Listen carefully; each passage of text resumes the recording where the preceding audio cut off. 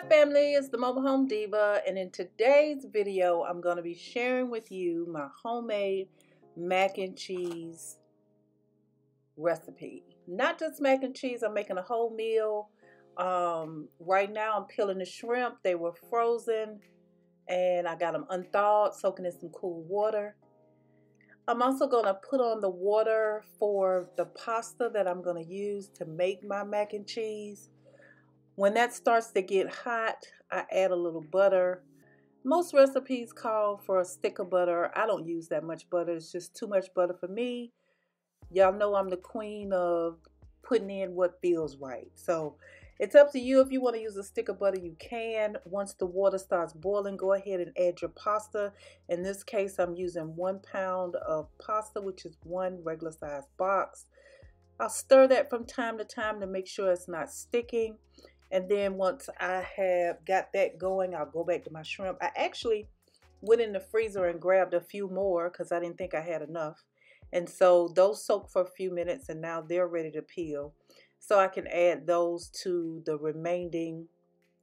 other shrimp that I peeled previously. I know I didn't do it all on video, but I've done that so many times on video for you. I thought I'd skip through that part because we don't want the macaroni noodles to boil too much. We just want them al dente. And so I get the shrimp out of the way so that I can strain the pasta. So as you can see, the noodles are what you call al dente. They've softened, but they're not mushy. Remember, they're going to cook in the oven. So squish them around and get rid of as much excess water as you can, and then pour them into the bowl that you'll be mixing with so that you can prepare to add the other ingredients. The first thing I'm going to add is butter. Now, again, most recipes call for a whole stick of butter. I just want to make sure that my noodles are coated. We don't use a whole lot of butter and we don't want our food to be really greasy. My husband has a sensitive stomach, so I'm really mindful of that.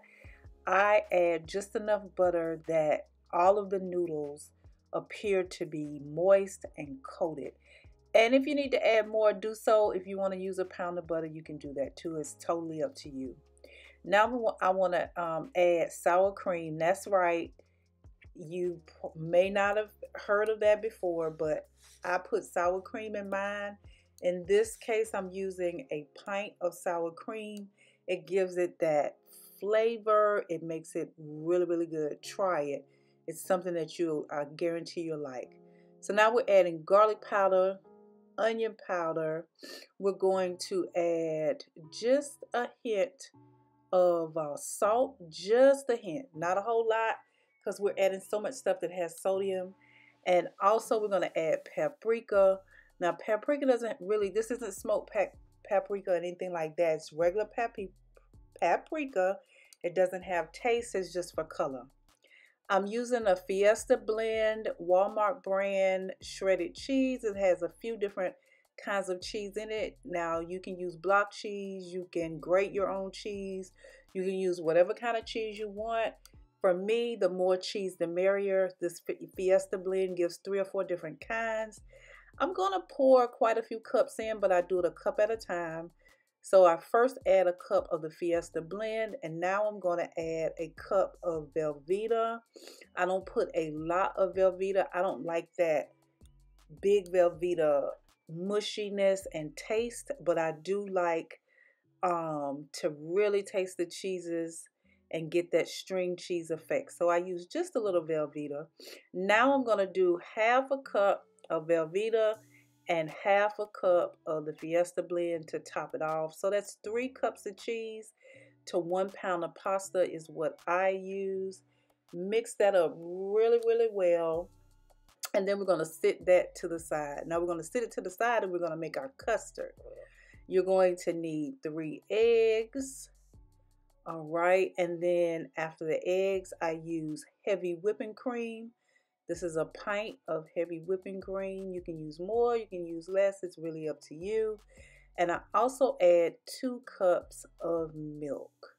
So once I've added my additional cup of milk, Then we are going to, sorry, I had to check on my pot. We are going to stir that up really well and then prepare to start putting our macaroni together. Now you want to make sure you got all of those eggs beaten up, and you can sit that to the side because it's time to get our pan. Clean up your area. That's what I'm doing. I always clean as I go. But it's time to get our pan and start layering. Now I'm using a cast iron pan.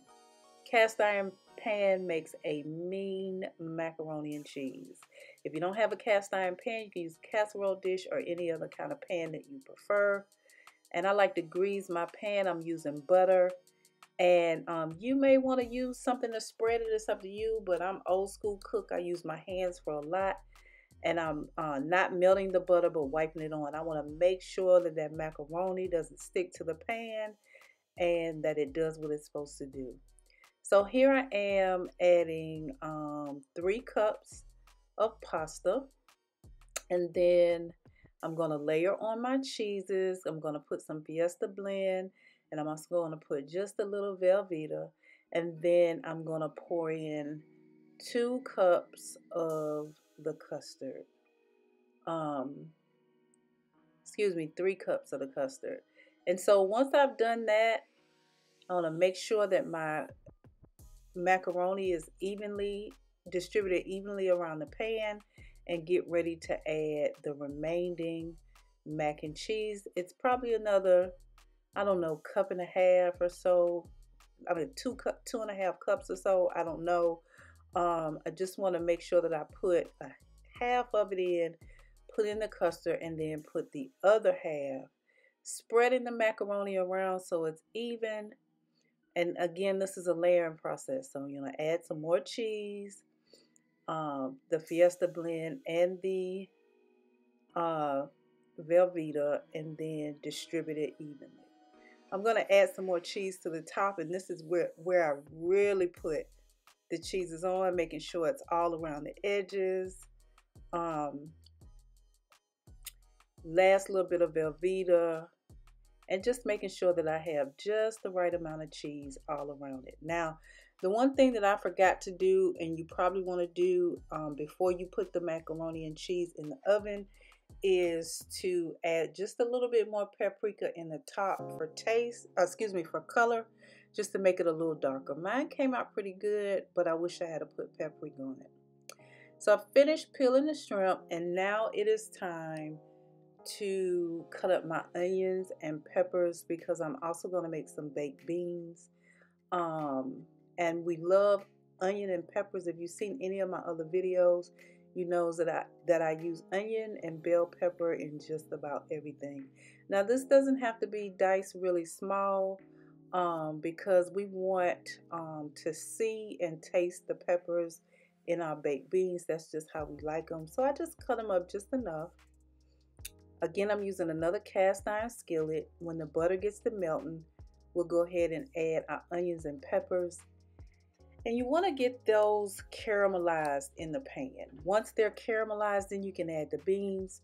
You don't want to get them really mushy, but you do want them to caramelize. So once you start seeing them browning and getting that caramelized look, then you can go ahead and add in your baked beans. I only use 1 large can of baked beans. Once they started boiling, I turned the heat down and covered them, and then seasoned the shrimp so that they could go in the air fryer. I'm using, again, onion powder, garlic powder, Creole seasoning, and I'm using a garlic and herb Old Bay seasoning. So that's what I'm using to season the shrimp.